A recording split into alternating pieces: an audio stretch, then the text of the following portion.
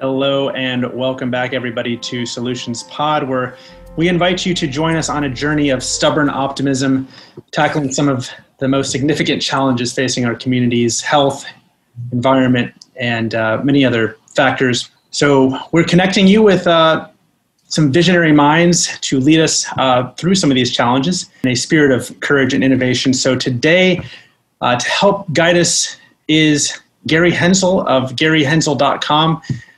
He's written many books, and I just had the pleasure of reading one of them that we're going to talk a little bit more about today. So Gary, thank you so much for joining us. Thank you for inviting me.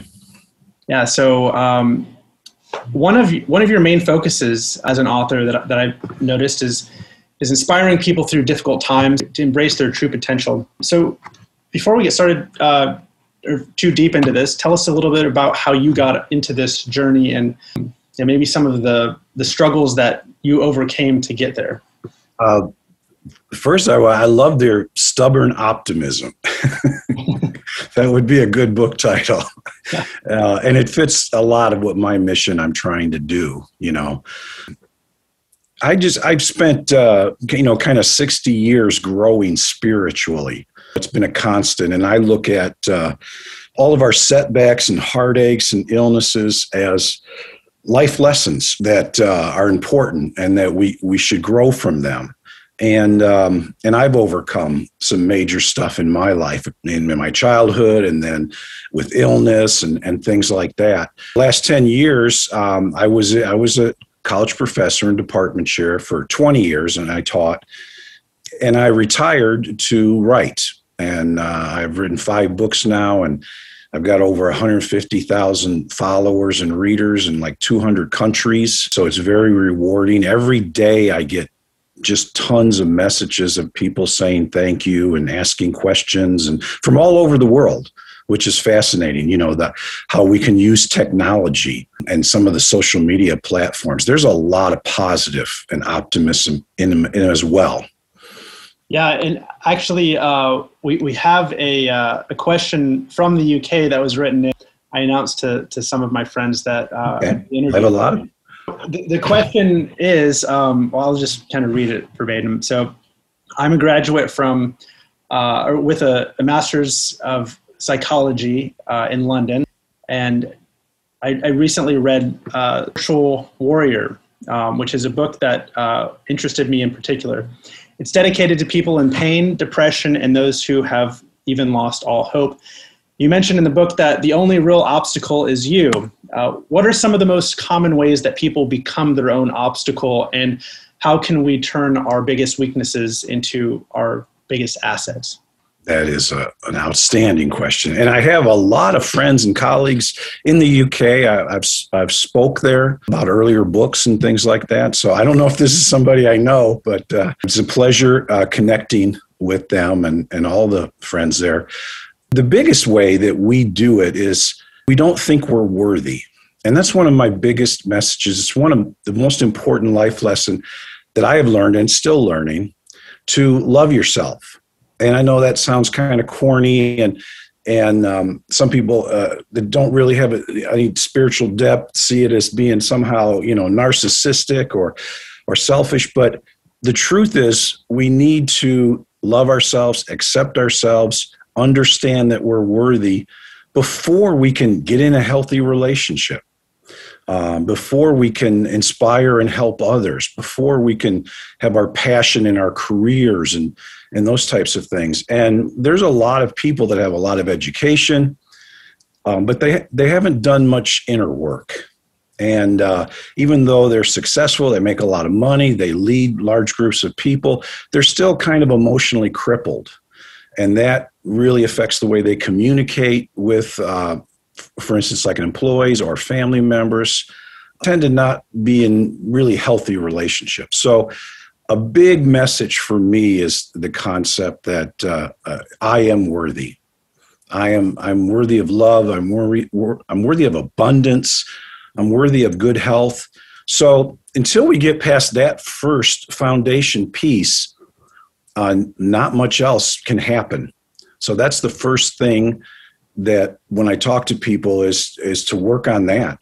Yeah, that's definitely something that I guess if we don't put the oxygen on ourselves, in the case of the burning plane, then we won't be able to really help other people. It's really important to recognize the need to put the oxygen, so to speak, on ourselves before trying to help. I like that term. In the burning plane, yeah. So, by the way, stubborn optimism, you can feel free to use that for your next book if you want. I love that. I think that's kind of my motto, because, so many people are so negative.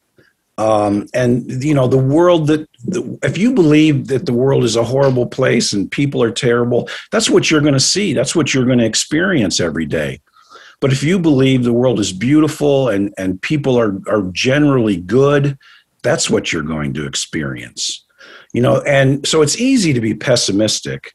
And there's not much intelligence in it. If you really look at the big picture, if you study history, if you look at our growth as humankind, it's been very positive. It's been continually a growth. And if you don't believe that, you really haven't studied any history of what people lived through in just a few generations ago and things like that. So, and it's also, pessimism can be very addictive, just like anger. People get addicted to being angry. They get addicted to being pessimistic. So that's how they approach every situation, every communication, every relationship. And most of that is based on fear. So like the earlier question, the importance of needing to love yourself and feel that you are worthy, many people make decisions out of fear. And so a big part of my teaching too is two of the most powerful forces are love and fear. And so if you have a lot of fear in your life, then you're going to make bad decisions. You're going to get in bad relationships. You're going to do things for the wrong reason, choose careers for the wrong reason, all that type of stuff. So we have to release that. And with this epidemic, it's been very eye-opening for even people in my close circle that I thought were, like the real go-getters and positive. And I see them full of so much fear, and then you kind of step back and you go, yeah, it kind of makes sense because they're like a controlling person. They're going 100 miles an hour and they're really successful and they're helping a lot of people, but they have to control everything. And what that is, that comes out of fear. I'm afraid I need to control. And of course, the biggest fear that we have is death. And so obviously the virus has brought that out. Another part of my teaching is that you really can't really start living until you get over the fear of death and accept it and understand that it's going to happen and live your life from there. So if we're constantly running around afraid we're going to die, then we're not going to have a very happy life. Yeah, that's certainly true. Yeah, well, how do you suggest we get over that? That is a core driver of the anxiety that many people go through. And I think a lot of people don't really acknowledge that or even really think about it in a conscious state. But what are your thoughts there? Well, I can get a little woo-woo here. Okay. I'm not talking about religion. I'm talking about spirituality. Some of the new thought that a lot of great writers and thinkers have, they talk about that we choose the life. We choose the people that we are going to be surrounded with, even the angry, the toxic people, because it's all about, in this lifetime, learning lessons and growing. And so I do believe that. I've done just tons of reading and research and my own life experiences. I believe death is just a change of energy. I'm a very big believer in energy. And as it relates to what you guys are doing, some outstanding work, my contribution in that area was when we're talking about health, I believe in being close to nature, being out in it all the time. And I moved to a climate where I could be in nature every day of the year. That was important to me. And the home I chose has a beautiful nature view. I need that. I need to look out the window and just see beauty all the time. And I think nature has a real healing power. I also believe that we ourselves have a tremendous healing power and that everything is energy. And I'm a big believer. I do Tai Chi and I do grounding. Are you familiar with that concept? Grounding? I'm barefoot right now, if that. Okay, so you are, yeah. So being barefoot with the earth as much as you can, because I believe everything is energy. Every object, every person. And when we're vibrating at a high energy, we're positive, we're optimistic, we're surrounding ourselves with people at the same level. When we're angry, when we're pessimistic, vengeful, we're really vibrating at a low level. And that's what we will attract into our lives. Energy attracts energy. And so as far as the death, I believe that death is just a change in the form of that energy. And then you can argue, like, do we have many lives? Do we go to heaven? But I don't get too worked up in that stuff. Everybody has their beliefs, and I respect that. I just believe that energy doesn't disappear. It just changes. We know that. Even in my limited mind, I've studied a lot of, quantum physics and stuff like that. And we know that energy simply changes form. So why wouldn't our bodies or our souls be the same way? Yeah, you talk a little bit in that book about the spirit being kind of like traveling around in the body, and kind of like the body is just a vehicle for something to plug into. The more I look around at nature and I study it, and whether you're looking through a magnifying glass or out at the cosmos, it's hard to not believe that there isn't some kind of a greater, deeper mind behind it, and that we're not part of it. And I really like what you said about the fear and the fear of death driving us. I think there's another motivation for conflict that I'm seeing happening a lot, and I guess it does relate both to fear and death. But I think there's also a genuine concern, and a lot of this stuff is really driven by social media algorithms that they'll amplify these really emotionally triggered states, and that's what people are going to respond most to. And so it's not even necessarily the algorithm itself; it's just human nature to always be scanning for these threats and then responding to them. And there's a need, I think a lot of us have, to alert the tribe to something that's going on. Do you have any other, strategies to help? Let's say we have to, whatever side of the aisle you're on about, for example, taking certain drugs or not to maybe prevent something. I don't want to say the word because I know it's going to get banned in the algorithm, right? So, but I think we all know there's certain things that people want other people to do or not, and they're both afraid that bad things are going to happen. So how do you suggest having these really important conversations that really mean a lot to you emotionally without, turning them into family conflicts and these really awful things? How do you have more productive conversations? That's a great question. And there is a fine line between, we need to stay informed, we need to constantly educate ourselves, but also, burying ourselves in negativity. We have to be careful. Again, it's you become the people you surround yourself with. Well, it's the same thing, the books you read, the TV you watch. So I like to surround myself with people like you. I look for people that are doing interesting, fascinating work that's positive, that's optimistic. So I think there's a fine line between intelligent concern and just fear, So, and Martin Luther King, Gandhi, Mother Teresa, many great thinkers have talked about don't go to an anti-rally, go to a pro-rally, right? So in other words, you're giving energy, when you're doing an anti thing, you're giving energy to something that you actually don't want. You're actually strengthening it. So it's a fine line. It's very difficult. People get addicted to just being angry, about politics. I'm angry all the time. Well, you're just pulling in negative energy and surrounding yourself with it, and you're not really accomplishing anything. You're actually affecting your health. You're affecting your relationships.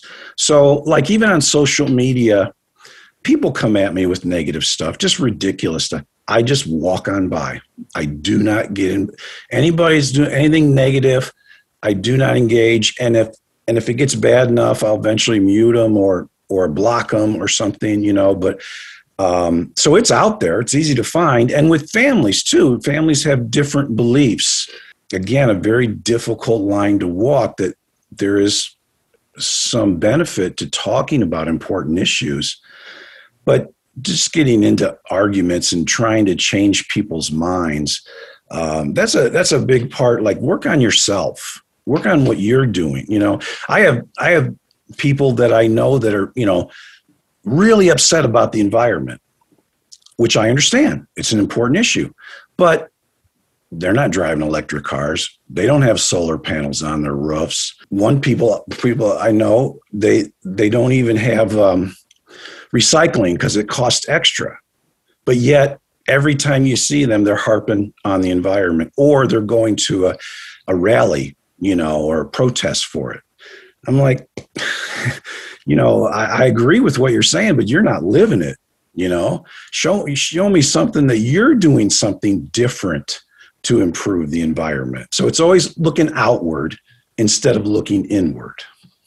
A wilderness therapy instructor, and one of the things that our goal was as instructors was to get people out of the emotionally reactive phase, because that's really like, it's a more of a hindbrain, like almost like an animal-like processing when we're constantly in that fear state or that reactive state, whether it's, sometimes it doesn't always, fight or flight, like that's, it's like way oversimplified. Humans have many different core reactions, but anytime we're in that reactive state, you're like, it would be nice to have more environmental activists that are like sitting down and like, okay, let's figure it out. And I know that that's happening, but it is kind of, it's a little disappointing to see people screaming and angry, and it's like, okay, but now what? You get to where everybody has to think exactly like you. And that's just, when we create a us versus them, we're moving away from source.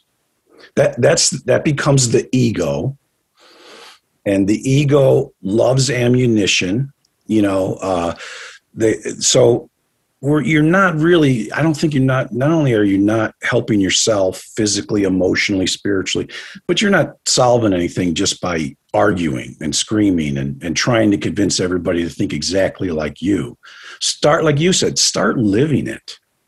What are you doing? Get out in nature every day. Do a better job of recycling, look to get a gas car, all those types of things. There's so many things you can do to make a difference. And then, like you spoke of, there's people that are using innovation, to create clean water for people that don't have it, for even things like, taking seawater and making it where it can be something that a human can drink, those types of things, new types of recycling. There is a major issue. I am positive, though. I'm optimistic. I think, like everything else, we have overcome as humankind so many things, even in just the last 1,000 years.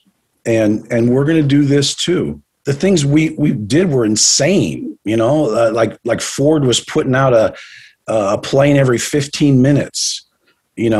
So we showed that innovation and coming together, working together, can create a positive thing for humankind. So the same thing can happen with the environment. We can do this, but again, just arguing all the time is not going to do it.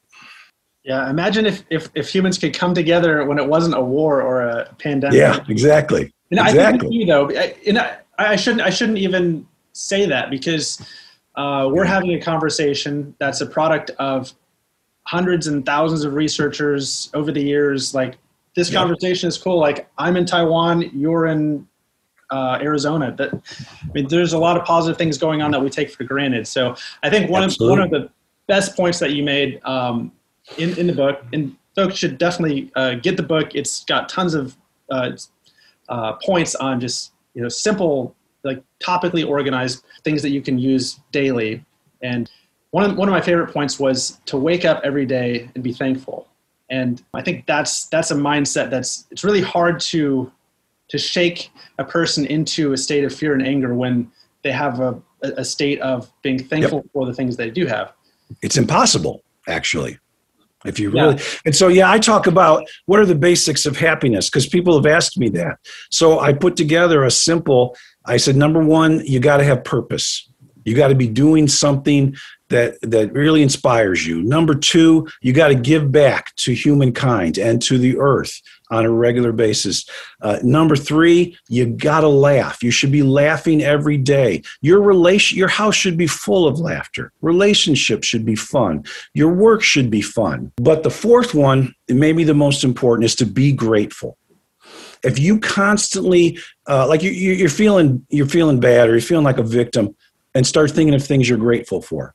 So it's impossible to truly be grateful and also be angry and mad and pessimistic at the same time. Because as you're being grateful, I mean, it's much deeper on a spiritual level and an energy level, but even just on a psychology level, when you're being grateful, now you're seeing positive things around you because you're acknowledging them. And then your mind, you're really rewiring your mind.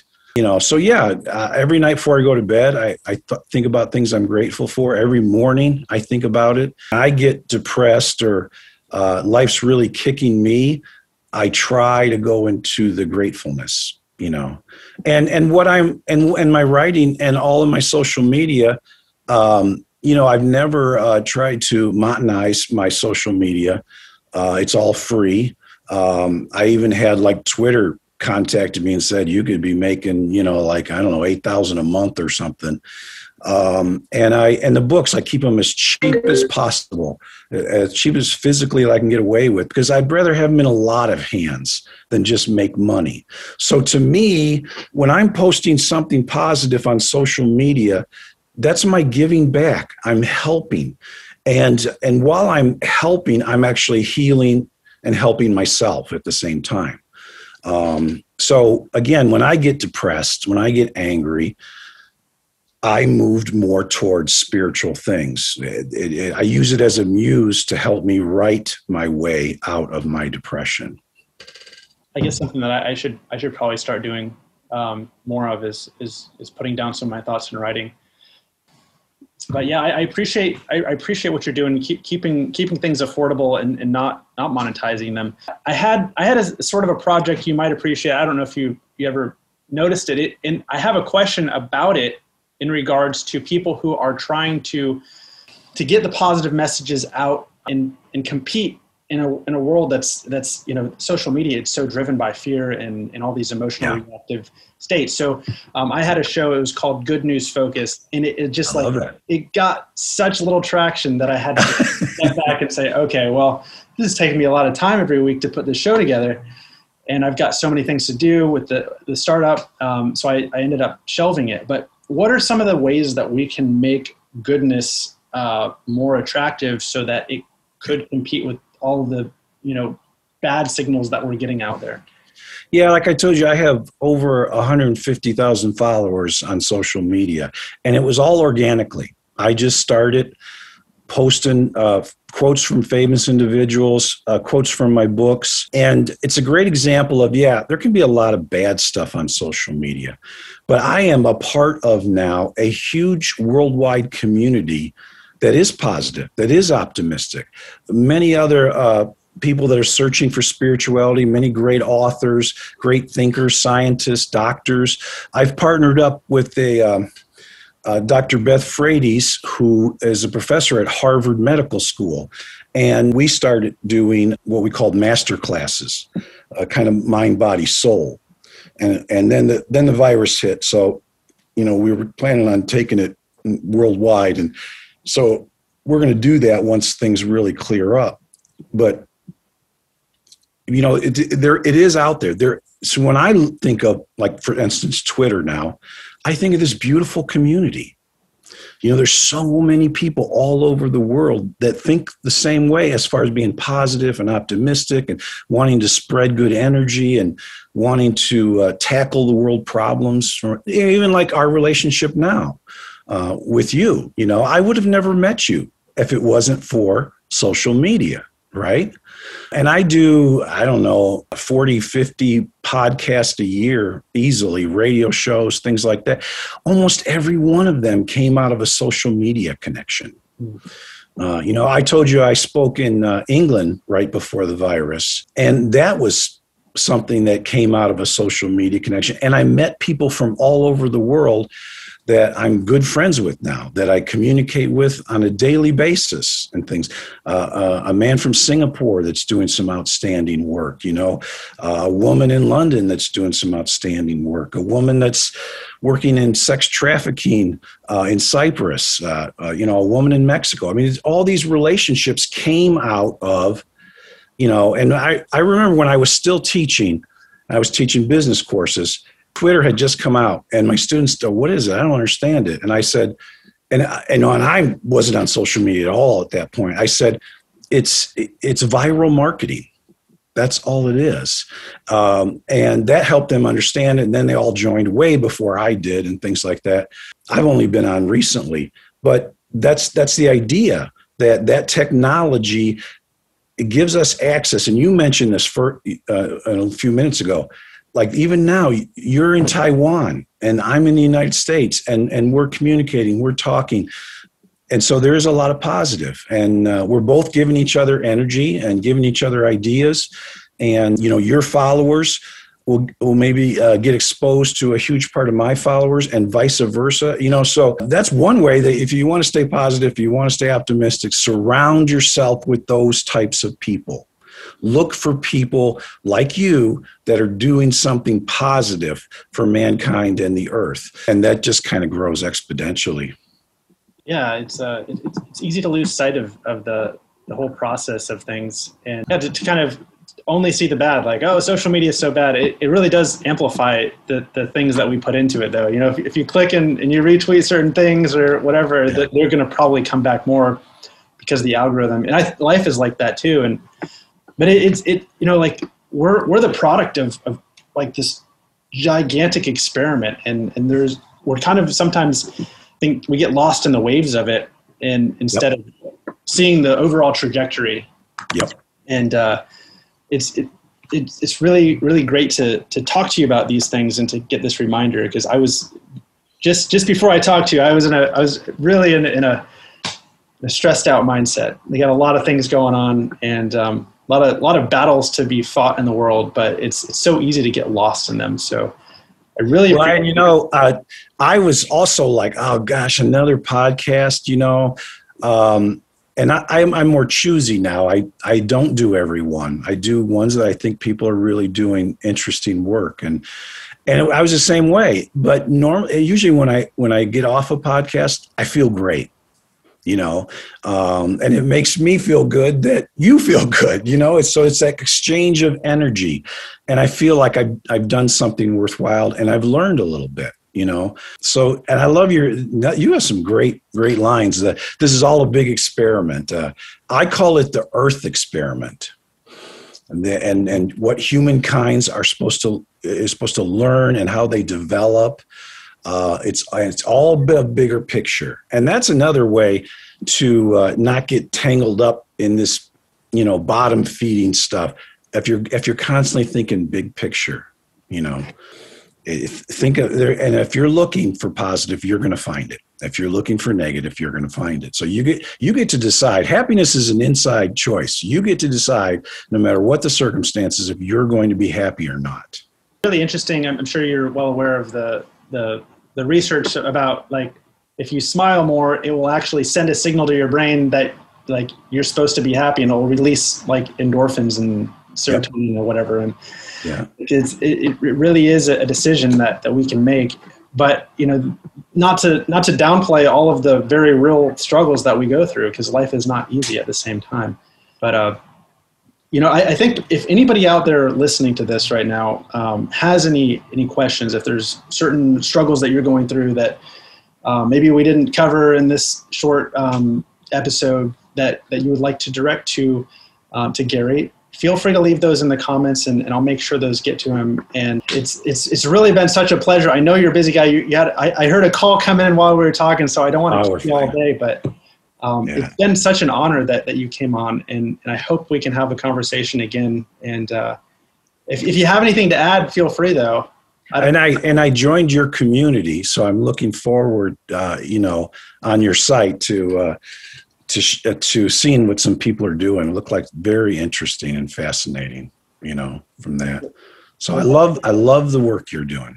Well, that's cool to hear that you're on NatureHub, and I need to spend more time there myself. I'm so busy trying to do other things. Sometimes I don't even get to spend that much time there. And I'll tell you, when I was in high school, I had hair just like you. Oh, really?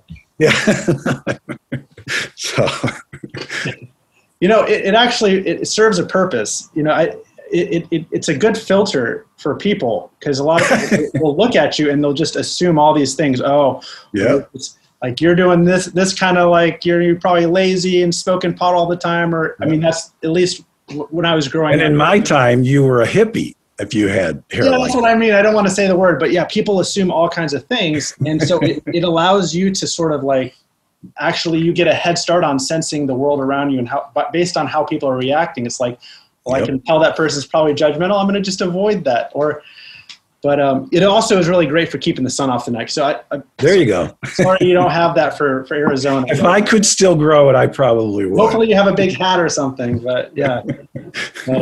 So how can people find out more about what you're doing, your books? I know you're doing a master lecture series, or is that still going on somewhat in the digital form online, or? Yeah, I mean, you can go to GaryHensel.com. And when I do like master classes and things, I put notices up there of where and when and all that type of stuff. I also have all of my books up there and links to them. You can go to Amazon and just Gary Hensel and find my books. They're very, very inexpensive in both electronic format and, paperback. I'm also, Twitter's one of my biggest social media, just happened to happen that way. And that's Gary_Hensel. Instagram's the same, Gary_Hensel. Facebook, I have author Gary Hensel page up on there. There's an Amazon author page. YouTube, you can find videos and stuff. But yeah, if you have any questions, please leave them here in the comment sections, and I will definitely get back to you. I just really appreciate the visit with you today. Yeah, it's been really great talking to you. Everybody go to GaryHensel.com, and in the meantime, focus on the solutions and realize the beauty in life. And I look forward to seeing everybody on here again, and hopefully talking to you again soon. You got it. Thank you. All right. Thanks. All right. Take care.